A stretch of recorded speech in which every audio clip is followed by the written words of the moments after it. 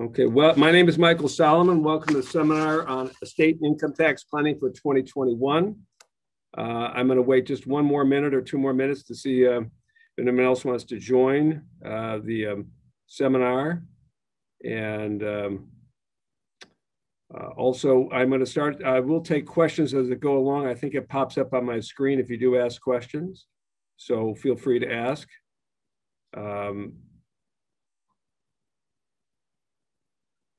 And my name, by the way, is Michael Solomon. I think it shows it as Lori Steiner. That's my law partner who set up the system for us. But my name is Michael Solomon.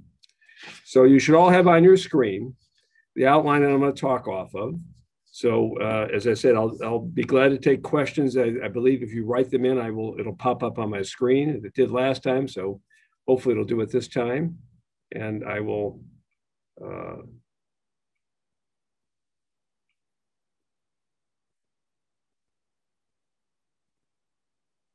Okay, so I'm going to start. So we're going to talk about estate and income tax planning for 2021. And I'm going to skip right to the fourth page. Well, let me do the third page first of all. Estate planning in 2021. Okay, my background, again, I do a lot of estate and tax planning. And the big issue nowadays are people, what do we do now? We still don't know where the law is going. Do we do anything special in 2021? So that's the first question. So the existing law, the law that exists as of this moment, there's a federal exemption from the federal estate tax of $11.7 million per person. And for a married couple, that means it's $23,400,000. So most Americans don't have any issue with the federal estate tax. There is no Ohio estate tax, by the way. So if you're an Ohio resident, they got rid of that like a decade ago. So there's no Ohio estate tax. And for most Americans, there's no death tax at the Ohio level. Additionally, on your passing, all of your assets, except for deferred monies, receive what's called an income tax step up in basis. And what that means is if you bought Google stock at $1 and it grew to $1,000 and you gave it away, and the people your children, unless you gave it to your children, they sold it, they'd pay capital gains. If you sold it, you'd pay capital gains. But if you died holding that Google stock, there is no capital gains. It's all wiped out. So so that's the laws that exist right now. I'm just trying to see. Yes. Okay. So that's the laws that exist right now. Now, there is no step up of income tax basis for IRAs, 401ks, any sort of retirement plans, or any annuities, except annuities that were bought a long time ago. So I've got my first question, so I'll take it. Now I know the question system works, so I see them come in. If a decedent was an Ohio resident, but the beneficiary lives in another state, is there a state tax to that beneficiary? Okay, so if you name the estate tax or the death tax is on the owner of the assets, the original owner, the decedent. So it doesn't matter where the money goes, the estate tax is going to be incurred in the state where the decedent is domiciled. So since there's no Ohio estate tax, you could send $100 million in an IRA to a beneficiary and there's no Ohio estate tax and the recipient pays no death tax at all. Now, whether they pay income taxes, that's a whole other thing. So now let's go on to the next page. So that's the existing law. So now, Biden has, when he was campaigning, proposed many potential changes. One of them is to reduce the exemption from the present level of $11.7 million to $3.5 million, and then increase the tax rate. The maximum rate right now on estate taxes is 40%, increased to 45%. Now, whether he gets that, with the Congress, the Senate tied 50-50, and the House pretty close, no one knows, but that's what he is thinking of. That's a significant change from the exemption. And that would put a lot of people in a potential estate tax situation. Now, if Congress does nothing, the existing tax law expires at the end of 2025. This is what was passed the first year of the Trump administration. Because of the way the tax laws work, they never last more than 10 years before they revert to the old law. So in 2026, unless Congress does something, we revert to the old exemption, which at that time in 2016 was around a little over $5 million, and it's adjusted for inflation. So I made an estimate, I could be way off, but I'm using around a 2% rate of inflation. the exemption will be somewhere between $6 to $6.5 million in 2026 if Congress does nothing. So right now, the exemption is 11.7 million a person. Biden's thinking of reducing it to 3.5 million a person. And if no one does anything in 2026, it goes to around $6 to $6.5 million a person. So that's number one. Number two, Biden is proposing, or may propose, I should say, to eliminate the income tax step-up and basis rules. No one has any idea what that may look like. The only hint we may have is back in Bush number two's administration, when they eliminated the federal estate tax for 1 year in 2010, they also eliminated the step-up and basis rules, except the first $1.3 million of assets would get a step up, or if it was to a spouse, $3 million. But no one knows what Biden is going to do. So that's one potential. There's another potential. He may limit the amount of gifts that you can make the amount of gifts you can make tax-free, gift tax-free to $1 million per person. Plus, in addition, there's an annual exclusion of $15,000. So if you had a large estate and you were worried about estate tax, if you gave away more than $1 million, you're going to pay a gift tax. So it forces people to hold on to their money. So that's that, and no one knows when that would happen. And also no one knows what the effective date would be. It could be a retroactive to the beginning of this year, 2021. So if Congress adopts something, let's say in June or July or August of 2021, these changes, if they want, could be effective as of January 1. Now the questions come in, so I'll see what that is. I was just wishing they had $100 million. Okay, so that's the Biden proposals, or I should say not proposals because he hasn't officially proposed it yet, but that's what people think he's going to propose. Now, let's go to the next slide. So let's assume you don't have a federal estate tax issue. Your estate is either under, clearly under the 11 million, but even if they make the change, you're well under the $3.5 million. You're not worried about federal estate tax. Should you do anything? And we recommend you review your existing wills and trusts if you have them. First of all, if you had a trust that was drafted in the 1990s when the exemption was as low as $600,000, they were designed to avoid federal estate tax and Ohio estate tax. The consequence of planning to save a federal estate tax is you lose some of the step up of income tax basis. And without getting too much of the details, you may remember the term bypass trust or credit shelter trust, different terms for it. If you had $600,000 go into the family trust, the credit shelter trust, or the bypass trust, all words for the same thing. If you had $600,000 go into that trust to avoid estate taxes, you would also lose the step up of income tax basis on the second spouse's death. So there, you give up something. You give up income tax savings to save federal estate tax. Well, back in the 1990s, many people said, look, I'd rather save federal estate tax because they all, had estates more than $600,000. Now, with the exemption at 11.7 million existing, or possibly as low as 3.5 million, many people don't have to worry about federal estate tax. And as I said, there's no Ohio estate tax. So their plans may be designed to save something that doesn't exist for them, but they gave up something to do that. The income tax step up and basis rules, and therefore they're going to cause their heirs extra income taxes. So they should consider, many people have these existing, husband and wife each had their own trust and had credit shelter language in it. They should consider a joint trust. Joint trusts generally, the way we draft them, don't save any federal estate tax. Common law states generally don't use joint trust for estate tax savings. Those more of a community property concept, like California. Some states that have community property, many times they'll use joint trust and still try to save estate taxes. We tend to not use a joint trust if we're worried about an estate tax issue. But if we're not worried about estate taxes, then a joint trust may be the solution. And what that is that it's one trust for both the husband and wife, in my example. You'll get a step up in basis in the first death, at least half of the assets, maybe 100%, depending on how aggressive you want to be. And on the second death, you get another step up. That's the savings. On the second death, you don't lose that step up. So for many people, again, if you don't have a federal estate tax issue and you had old documents that were planned for that, then you want to consider changing your estate plan, possibly going to a joint trust. Now, there are pluses and minuses to everything. The risk with a joint trust is that you're allowing the surviving spouse complete access to the money.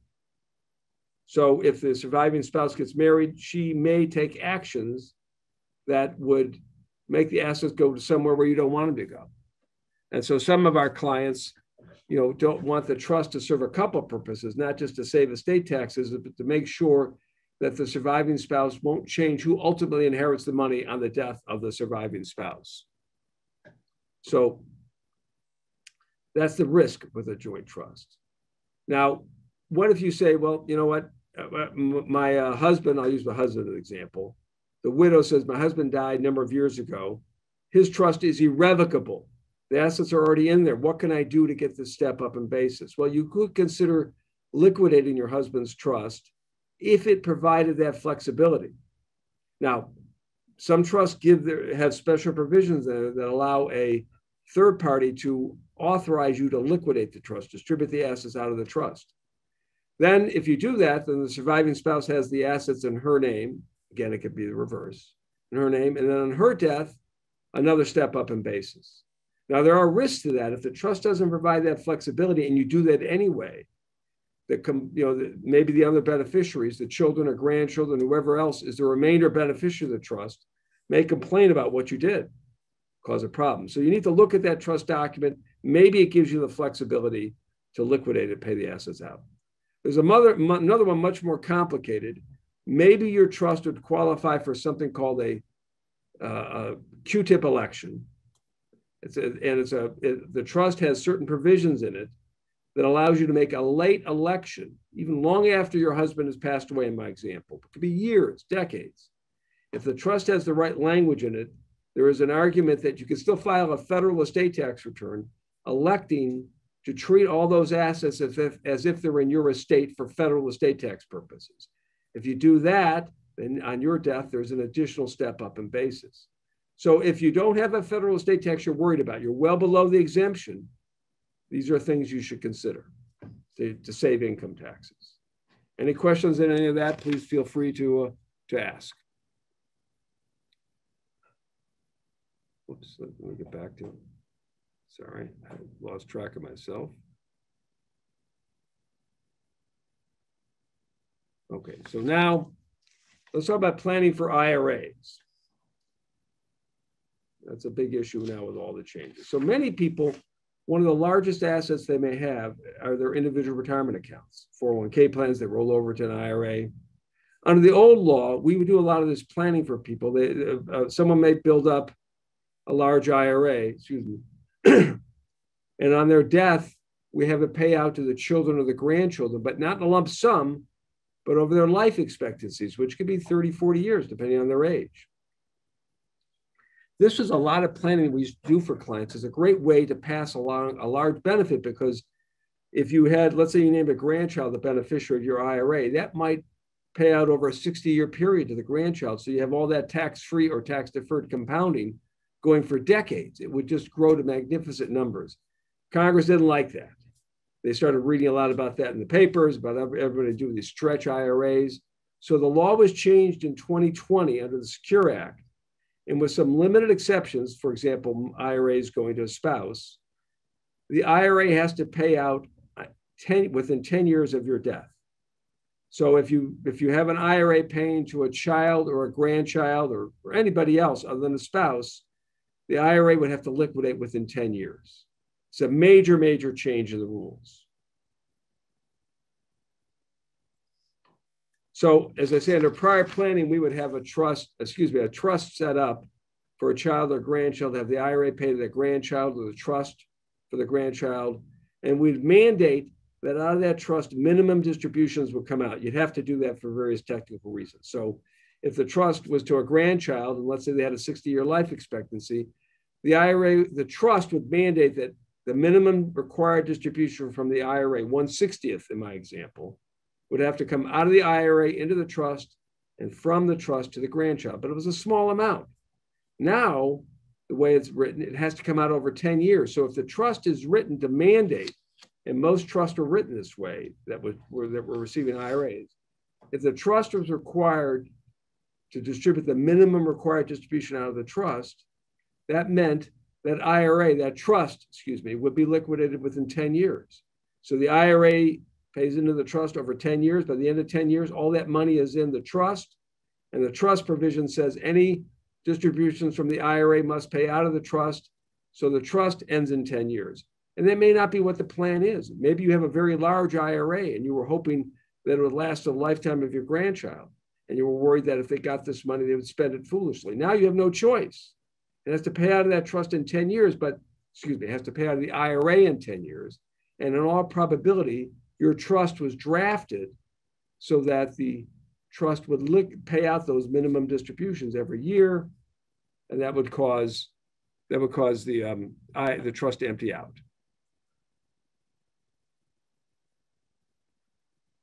I see a couple other questions. I didn't see these on the side here. Yes, we'll send you these slides after the meeting. I think within a day, you'll get a copy of these slides. So hopefully that answers your questions. Let me see, there's another one that I didn't catch. And it says, what if your beneficiary is your trust? Well, that's actually, as I was saying, many times we'd make the trust the beneficiary of the IRA. And because it was let's say it was $1 million IRA paying to a grandchild, you were afraid to give a grandchild that amount of money. So we name a trust the beneficiary, and that trust, the beneficiary of the trust would be the grandchild. We used to do a lot of those. And then the trust would say every time any money came from the IRA into the trust, it would pay from the trust to the grandchild. That was perfect when you were allowed to stretch it out over 50 or 60 years. But now it's 10 years. And you may not want that IRA to pay to that grandchild over 10 years. So there's some planning we have to talk about in that area. So let me see if I got all the questions. I'll talk about a Roth IRA in a second. Same rule, though, as to a Roth. So let's go on to the next slide. So the IRA, so you have a couple of choices. You can amend the trust to not mandate the IRA come out of the trust. So in other words, you have this IRA, $1 million IRA, paying into this trust to the benefit of your grandchild. We amend the trust to allow the trustee the discretion whether to take that IRA that is poured into the trust and pay to the grandchild. So for example, you have $1 million IRA, you pass away, it pays to this trust over 10 years. You can wait till the end of the 10th year to do this, by the way. You don't have to do 1/10 each year. Let's say for some reason or other, you take $100,000 out of the IRA in year one, you put it into the trust. You decide to leave it in the trust. The downside is that trusts pay the maximum tax rate after approximately $13,000. That's 37%. So the disadvantage of leaving the money in the IRA, into the trust, is you're going to pay a lot of income taxes. So that actually is the advantage of taking the money out of the trust as soon as the IRA pays it out. So for many people, leaving the minimum required distributions in the trust just doesn't make income tax sense because it's too high of an income tax rate. But the disadvantage of doing that, if you take the money out of the trust as it comes from the IRA, it goes into the trust, you pay it out within that same tax year or within 65 days after the end of the tax year, you pay it out to that grandchild. You've weakened the asset protection benefit of the trust because now the grandchild has all this money. So there's that disadvantage. So you have to make that, you have to do that plus and minus. Would you rather pay income taxes on the IRA but have the asset protection benefits of a trust and the protection against a foolish grandchild? Or would you just say, I'd rather save income taxes, pay the money out to the grandchild, and knowing that that grandchild is going to get this large IRA within 10 years? Now, to answer your question earlier about the Roth, if it's a Roth IRA pouring into the trust, then you're in good shape. You can let that money sit in the Roth IRA for that 10-year window after your death, have it all paying a lump sum into the trust, and you don't have to pay it out of the trust immediately because there's no income tax on that money. Now you can have the trust provisions work automatically the way they are. So if it's a Roth IRA, you don't have this concern about bunching all that income into a trust at a high income tax rate. Let me see if I've answered other questions. Yeah, that was the Roth question. So the Roth avoids a lot of this problem. So if you have an IRA paying for the benefit of a child or a grandchild and you want to use a trust The Roth is the better one to use if you can use that rather than a traditional IRA, because it's going to cause some income tax problems. I'm going to go on. Unless there are any questions on that. So let's talk about planning for 2021. You need to review your trust, because if you had set up a trust to receive an IRA, the rules have changed. You need to look at it. You need to consider whether you want to give the trustee flexibility not to pay out the required minimum distributions from the trust to the grandchild. I'd recommend that anyway. Even if the trustee decides that it's too much of an income tax hit to pay that IRA out, to leave that IRA distribution in the trust. Maybe they just say, I don't want to pay 37% to the IRS. At least they have the choice. They can make the decision. So if they receive an IRA, the IRA names the trust as a beneficiary. The trustee can decide, hey, I'm going to start taking money out over the 10 years to reduce the income tax liability to the grandchild, or I'm going to wait the 10 years and just take my hit all at one time, or something in between. So I'd recommend, if you're still going to use a trust to be the beneficiary of the IRA, that you add provisions to give the trustee the flexibility on whether to take that money out of the trust or not. I'm going to go on from there.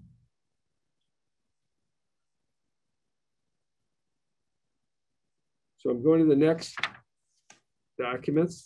So right now we've talked about your living trust, planning there, estate taxes and non-estate tax issues. We've talked about income tax step up and basis. We've talked about Roth IRAs and traditional IRAs and the stretch out rules that have changed. Now I'm going to talk about some non-tax issues for a moment. Actually, even still has some tax issues involved. Financial powers of attorney. Now, again, if you have an old financial power of attorney, you want to review it anyway. The state of Ohio modified their statute dealing with this in 2007. Also, sometimes banks just don't like old financial powers of attorney. And finally, sometimes banks nowadays want language in the financial power of attorney saying the bank's off the hook if they make a mistake. In other words, the bank is going to want to see language in most powers of attorney that say, if they honor the document, if you give it a power of attorney to your son or your daughter, let's say, for example, and your son or your daughter have that power, they go to the bank and they empty out your bank account. The bank follows the terms of the power of attorney. The bank wants language in that power of attorney that says, as long as they follow the terms of the document, they're okay, they're not liable. They didn't have to inquire of the son or the daughter, why are you emptying out this account? That's not their job. They want it clear in the document it's not their job. So those are some things that you might want to make sure your documents have, because the banks don't have to honor the power of attorney if they don't like the language. So you ought to review your document. One provision that was in a lot of that people put in their powers of attorney back when there was a concern about the federal estate tax was to give the power holder, your son or your daughter or spouse, for example, the right to make annual exclusion gifts, $15,000 gifts per year, per donee. Now, the reason they did that was that if you had a federal estate tax and you were incompetent, to save estate taxes, we tell the power of attorney holder to start giving away $15,000 a year to each donee. That would reduce the estate, not reduce the amount of exemption the person had, and potentially reduce estate tax.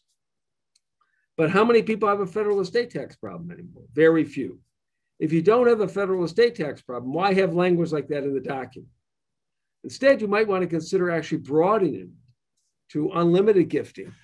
Now, why would you do that? The reason you might do that is that if you are in a situation where you might have to have Medicaid planning, and Medicaid planning involves basically giving away your assets. And there are all sorts of special rules about 5-year lookbacks and certain exemptions. I'm not getting into that. That's for another day. We do seminars on that. I'm sure one's coming up. I forgot to bring my schedule with me, but if you're on this email list, you'll get emails of our upcoming seminars. But you might want to have language in that power of attorney allowing the power holder, let's say your son or your daughter, the right to give away all your assets to themselves. The reason you might do that is that way we could do Medicaid planning. If that language is not in the power of attorney and you're incompetent and you can't make the decision yourself, Medicaid may not honor that gift. They may say you didn't have the legal authority to make a gift. Now, if you're competent, of course, you can always do this. So I recommend you give that serious consideration. If you don't have a federal estate tax problem, but you may have a nursing home problem, and you may be thinking about Medicaid planning, then you want language like that in your power of attorney. Any questions on that? Yeah, I see one question. Let's see what this is.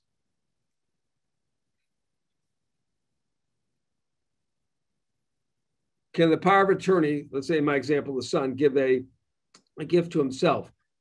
Yes. The answer is if you've got to put some language in the document to make it clear that there can be self-dealing, that the power holder, the son in my example, can give money to himself. But if you do that, yes, he can. Now, the issue that may pop up sometimes is, typically, we don't mandate that the son, in my example, give an equal gift to each of the siblings. So let me give an example. Let's say you have 3 children, and the son number 1 is the power of attorney. I typically do not mandate that he has to give equal gifts to each of the children. He could be stingy and give it all to himself. Now, why don't I mandate equal gifts? But let's say you have that language in the document and you want to start doing some planning, Medicaid planning, but one of your children has a creditor problem. Well, we don't want to give that child with a creditor problem some of your assets because the creditor is going to grab it. So we won't give him money to that child that has a creditor problem. We'll give it to the other 2. Well, if your power of attorney mandates that gifts have to be equal, then you're done. You can't do anything about it. So I generally allow the child, the son in my example, the ability to give away all the money to anybody. By that, I mean any of the children or grandchildren or spouses. We typically allow that. But it's a blank slate. You can put language in the way you want it. Sometimes I try to avoid this now. I used to do this a lot more. But if you want, we can put in there that all the children have to agree on gifts. That's a way to stop one child from being selfish. But if you're worried about that for that child, maybe that child's not the right person to be your power holder. Okay, another questions come in. Let's see what this is. Okay, this is a good question. I like that. I just finished a signing where I bring this up. Should you give this document to the power holder?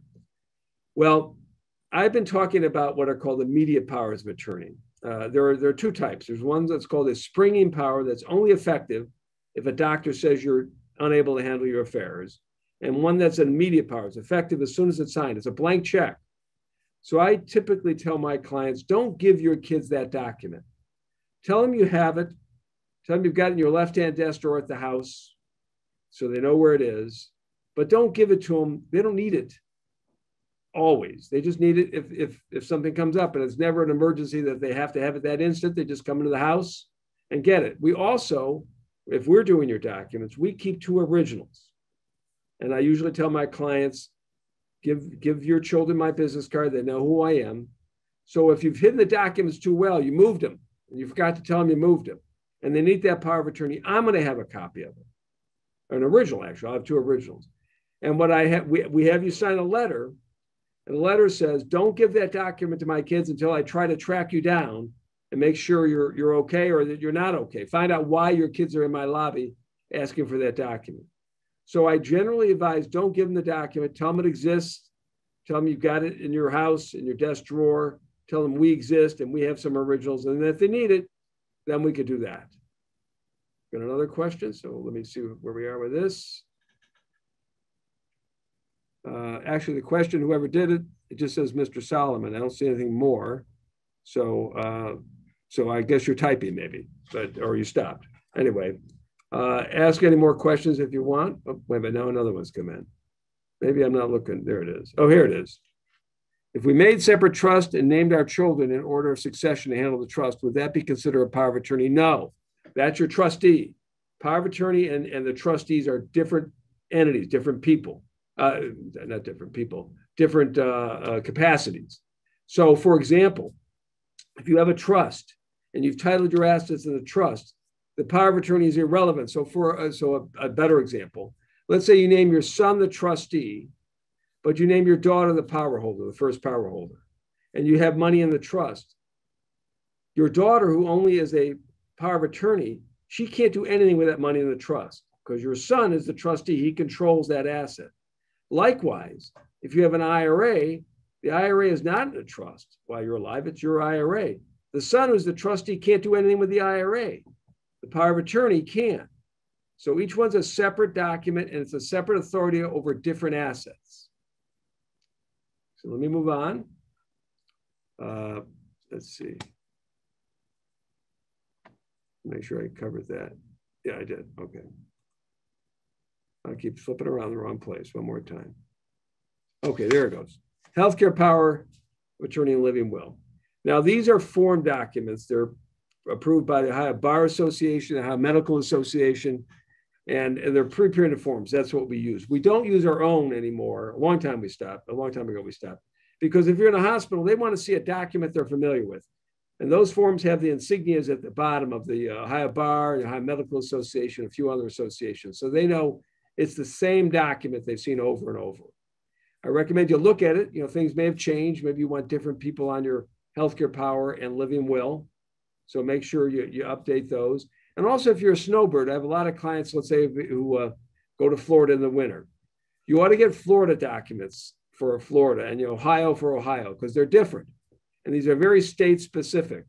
So you want to make sure you get we use some Florida counsel down there to prepare those documents for our Florida clients. So you want a specific document. If it's a different state, then make sure you have an attorney who's qualified to practice in that state. Prepare documents for at least the healthcare power of attorney and living will.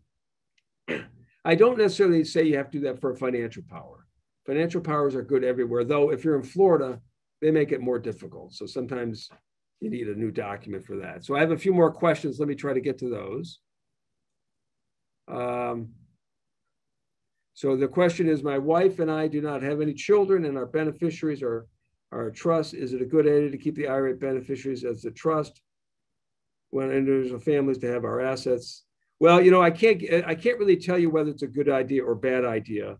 It's just not that easy. It depends on how much we're talking about, what controls you want on the money, how many people there are. Unfortunately, it's not an easy answer to that. It's part of the planning process, which I'm going to take the opportunity to mention, and I'll mention at the end of the seminar. What I encourage you to do is to review all your documents. If set up a personal planning appointment with me or one of my law partners, we'll look at all your documents. We'll analyze them for you. We'll decide if we think you need to make any changes, and you can decide if you want to make any changes. Sometimes we're done with the meeting. We say there's nothing to do. It's all fine. But either way, it'd be a good opportunity to review your documents and make sure they're fine. We charge a meeting fee for that, a fixed fee for the entire meeting. If you've gone to the seminar and you identify that you went to the seminar, we charge you $275. And I think you'll find it worthwhile. If you have documents and they've been a while since you've looked at them, it'd be time to review them and make sure that they satisfy your needs. And I'll mention this again later. And all you have to do is call our office or email Debbie, who sent you the invite, and tell her you'd like to set up a meeting. Let me see. I've got a few more questions. Let me see.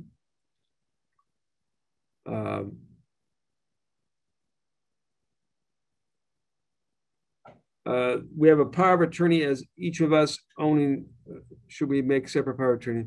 Well, I'm not exactly sure what the question is, but you should have a separate power of attorney naming whoever and the trust. If you have a trust, you should have successor trustees in your trust and a separate document for the power of attorney naming who you want to be the power of attorney. Many, many times it's one of the same people, the same order, but it doesn't have to be. If you move, will another state accept these if they're an official Ohio versions? Okay, so good question. Move to a different state. Your trust and your last will and testament are valid in any state. Your financial power of attorney is valid in any state. Healthcare powers and living wills are very state specific.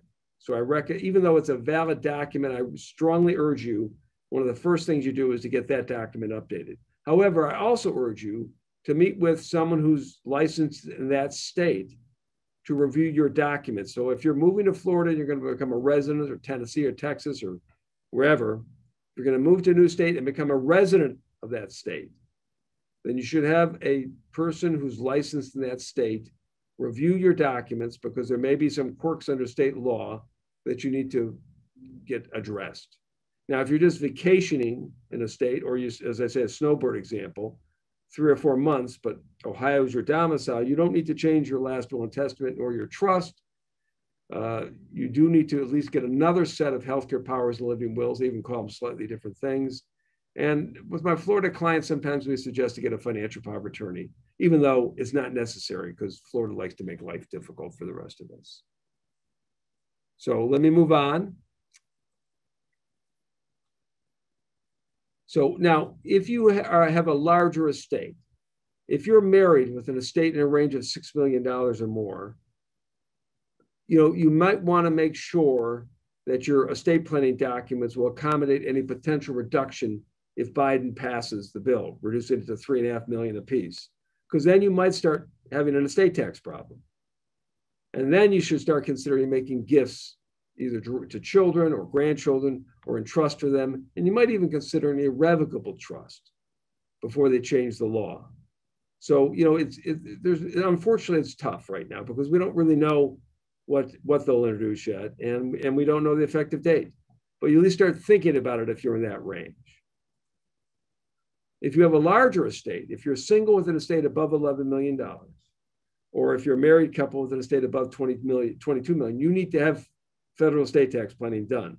Even under the existing law, you're bumping up on the limits. You need to have federal estate tax planning. But if they reduce it, and we had talked to people about this at the end of 2020 or the few months up to the election, when at that time, and this is not a political statement, when at that time, many people thought that the Senate would go much more Democrat and the House would go much more Democrat.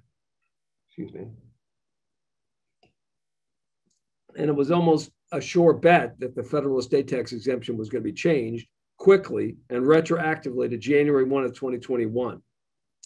It's not a sure bet anymore.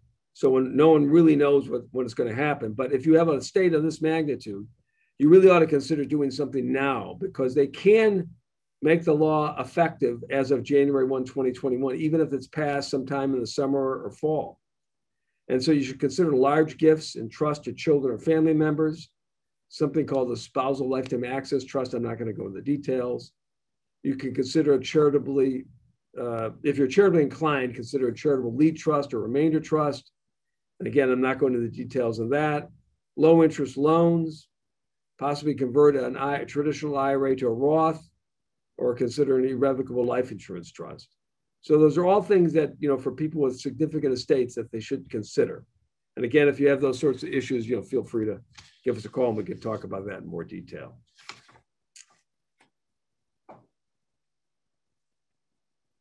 Now, income tax planning for 2021.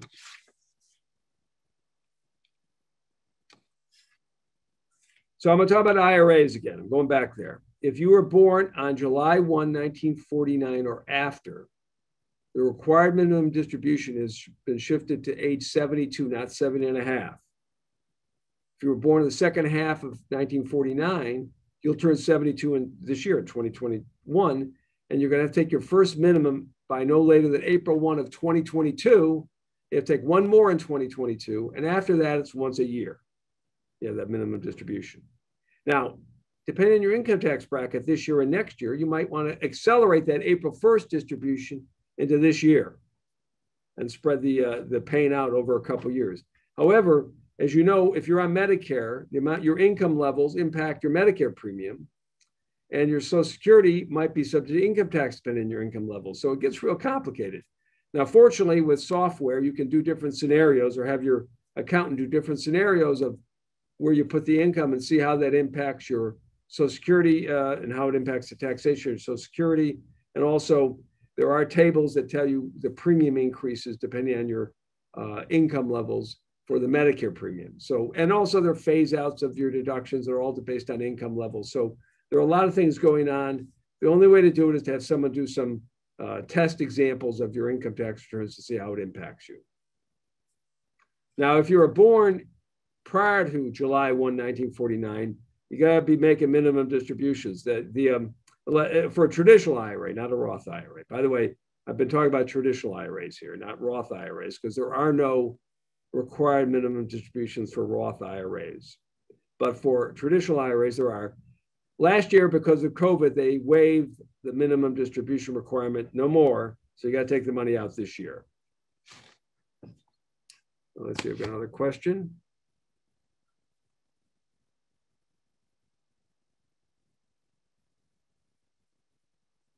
The question is, do you have to take Medicare after age 65 or can you continue to get your own insurance? Well, there's a couple things. There's one of the Medicares, and I'm not an expert on this. I should know it because I'm in it. But if you don't get Medicare, I believe there's Medicare Part A, you should get that, that's free. And if you get it later, then your rate, one of your Part B, I'm going to pass on that one. It will impact your ability to get the right coverage level, the cost levels. If you don't get your Medicare coverage in time, then when you finally qualify, your rates will go up. There are different rules if you're working for an employer and you're getting Medicare, but I think you're always supposed to elect Part A. I'm going to kick the ball down the road a little bit on that one. There are people more knowledgeable on the Medicare premiums than I am, but that is an issue. So don't skip it willy-nilly. Check it out. But if I remember correctly, if you don't qualify, if you don't elect in time, when you finally elect Medicare, your premiums will be higher. Let's see what else I've got here. Can you still gift all of your traditional IRA at age 70 to a charity and avoid all taxes, federal, state, or is it now 72? Well, the rule you're thinking of is the $100,000 amount. Excuse me, the minimum distributions, I believe, or excuse me, up to 100,000, and that stayed at age 70.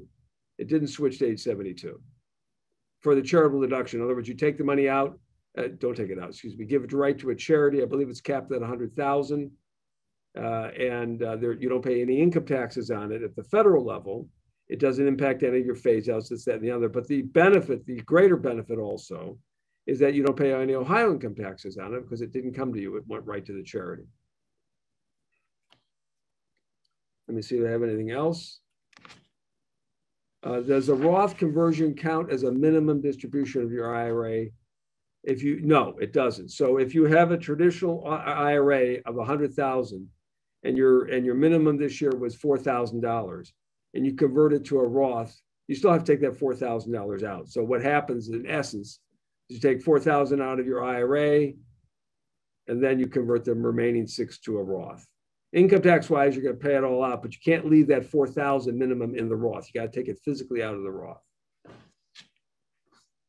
Okay, let me continue on. Oops, sorry. Let me try that again.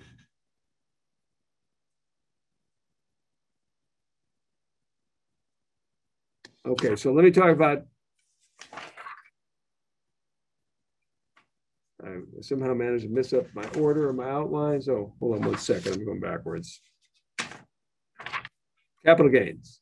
Let's talk about capital gains. I want to make sure I didn't miss anything. I'm going to go back for a moment. Okay.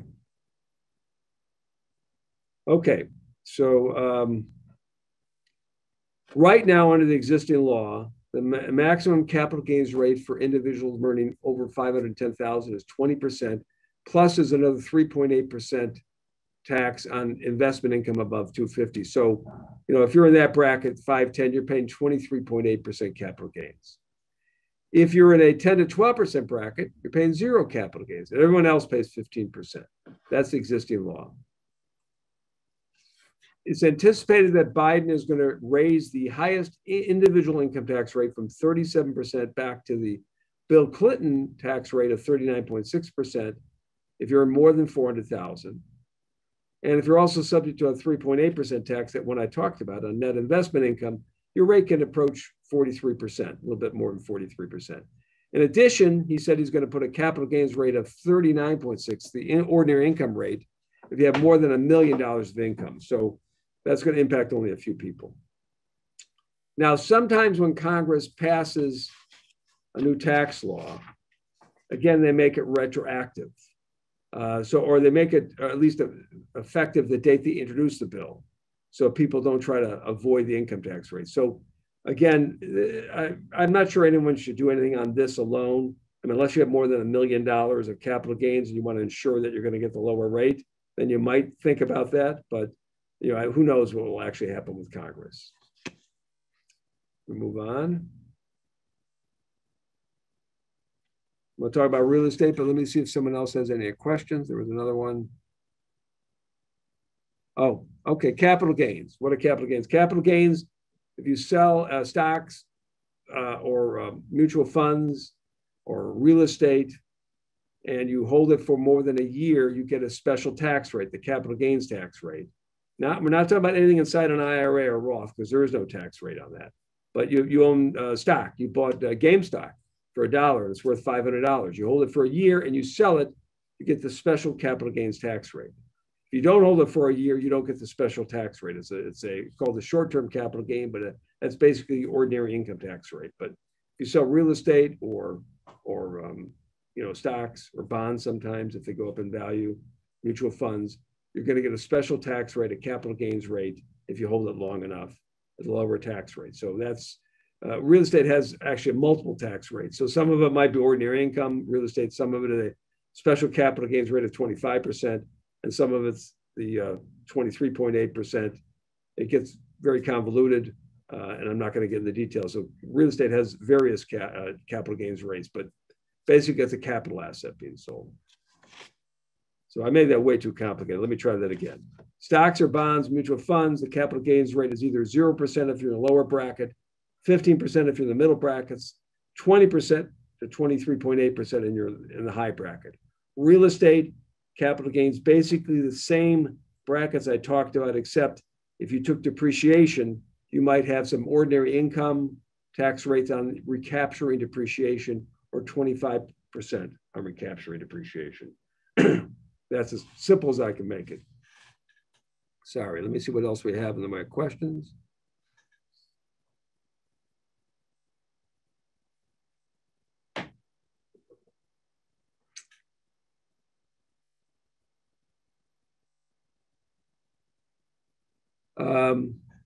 This question asked me about what tax form to file if they sell some property that had some income and capital gains.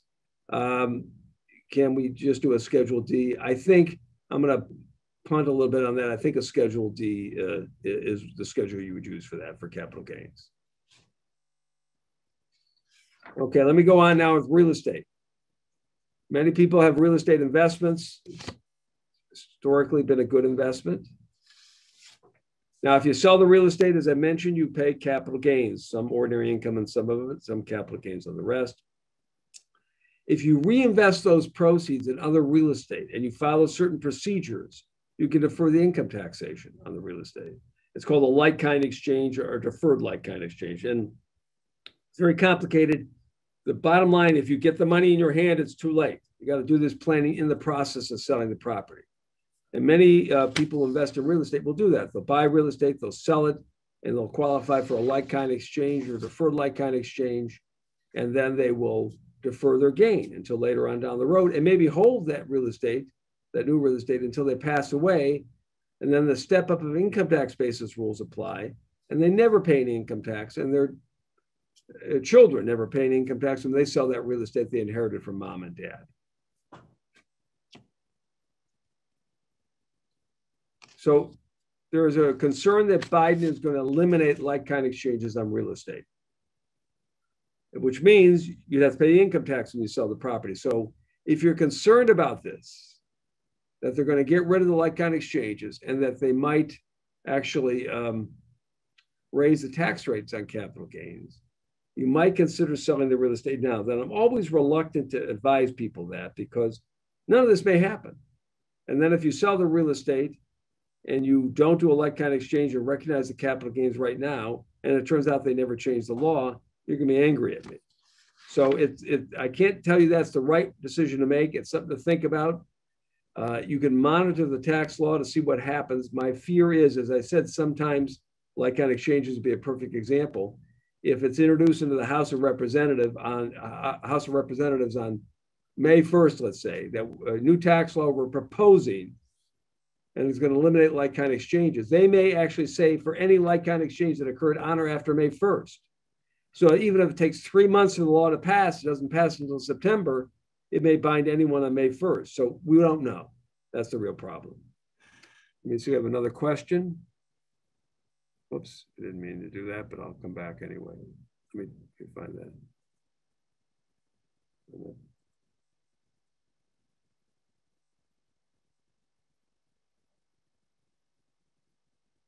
If I sold a long-time residence, put money immediately into a trust, does that trust pay capital gains tax when I die? Well, first of all, if we're talking about your personal residence, remember a single person can permanently exclude $250,000 of income tax when they sell their house. A married couple, $500,000. So if you sell your home there's no income tax if you're within those barriers. And then when the trust gets the money, let me just make sure I'm reading this question right. Yeah, when you put the money in the trust, that's not an income tax event. So there's no income tax resulting from that. Now, if the trust makes money after that, then there will be capital gains. If you're alive, it'll be your capital gains. And when you pass away, if the trust makes capital gains after that, remember on your death, there'd be another step up in basis, then the trust would pay capital gains tax. And yes, okay, so let me go on. If you're eligible to contribute to a Roth or a traditional IRA for 2021, do it now. Well, assuming you're thinking the market's going to go up, why not start getting the tax-free growth now? You don't have to wait till April 15th of the next year.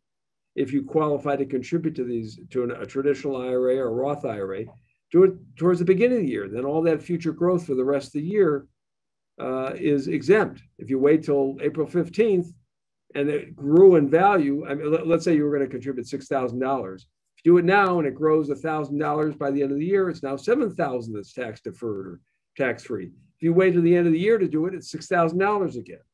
Now, of course, it could go down. No one knows. Unfortunately, 2 or 3 years ago, I can't remember when, you used to be able to change your mind. So if you converted a traditional IRA to a Roth, you could undo it if the market dropped. You can't do that anymore, but consider doing that immediately. Now, that covers what I plan on talking about today. If you have other questions, feel free to ask the questions. I'm going to go online here and see if there are any other questions. I want to encourage you to set up a personal planning appointment with me or Lori Steiner or Jennifer Peck in my office. We deal with estate planning, estate taxes, Medicaid planning, VA issues. If any of those issues cover you. We look at your documents. You already have existing documents. We'll analyze them, tell you if you need any changes, and then you can decide. We typically do fixed fees. So once you come in and we look at your documents and know what it is we're proposing, we'll say, we're going to charge you the following. The meeting fee is a set fee for the entire meeting, whether it takes an hour or 2 hours, and that's $275. And feel free to email me at the email address on here, or Debbie, who you received the email from, or call our office at the number on the screen there, 216-765-0123, and ask to set up an appointment, and we'd be glad to meet with you. In the meantime, then, I'm going to start looking at some of these questions, see if there's any that I failed to answer. So let me look at here. Hold on one second. Someone told me Schedule B is for dividends and Schedule D is for capital gains. That sounds right. What's the difference between a Roth and a traditional IRA? Okay, well, the basic difference is, first of all, when you contribute to a traditional IRA, depending on if you're in another pension plan or 401k, and depending on your income levels, you get an income tax deduction. Or even if you don't get a deduction, if it's a traditional IRA, it grows income tax deferred. Why can't I get rid of it? It grows income tax deferred. A Roth IRA, you never get a deduction when you put the money in, but it grows income tax free. If you satisfy certain rules, there's a 5-year rule, and I'm not going to get into the details. But if you can contribute to a Roth, depending again on your income levels, the money will grow free of income tax, and there's no required minimum distribution rule while you're alive. When you pass away, it does start having the same required minimum distribution rules as a traditional IRA. A traditional IRA, when you're 72, you've got to start taking the money out. So a Roth is a great planning tool, and if you're in the right situation. And I talked about it at a seminar I did a month ago, deciding there's a decision whether, if you have a traditional IRA, whether you want to consider converting it to a Roth. It's something you should consider. It's not for today's topic, but we certainly can discuss that with you at the appropriate time. Let's see what else we have in the way of questions.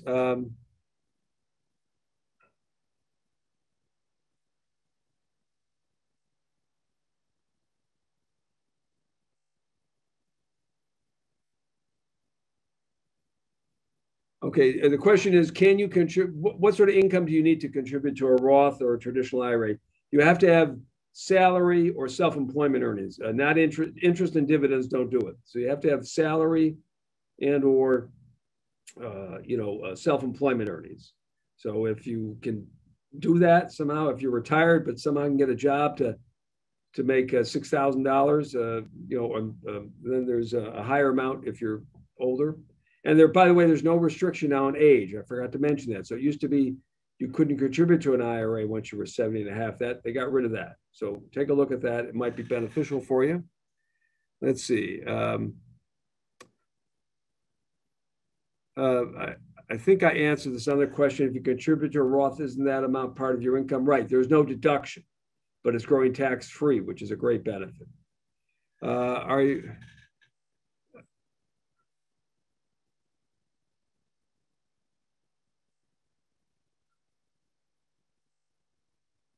Well, the question asked, and I won't get into details about, am I a student litigation? And first, the answer is no. I managed to lose a small claims court. I'm not a litigator. I can give you one, and this was dealing with some fraud on investments. So if you want to contact me later, I'll try to find an attorney who might be able to take your matter. Next question is, can you convert to a Roth before taking your required minimum distribution from your traditional IRA? No, you're always going to, let's say you have a required minimum distribution this year. You have to take that amount out. You can convert the rest to a Roth, but you've got to take out that minimum. On January 1, the obligation happens. So you've got to do that. And if we don't have those, can I at least roll an IRA over to a Roth for 2020? Rolling over an IRA, a traditional IRA to a Roth, is a conversion. And the brokerage companies work with that very well. And I think that's answering your questions. Any other questions? I think there's another one. No, I think I answered that. Okay, I'm looking on the screen. I think I'll hang around a few more minutes. Again, we have these seminars. We're putting them on every 2 or 3 weeks. I'm lax. I forgot to get that calendar in front of me to tell you what's coming up, but I encourage you to look for your emails because we do a lot of those on different topics. And eventually, we hope to have in-person seminars, but I think we're a ways away from that. So I'll hang around, look for some questions. Otherwise, thank you for coming. Please feel free to call and ask for a personal planning appointment. And this outline will be sent out to you within a day. Thank you very much.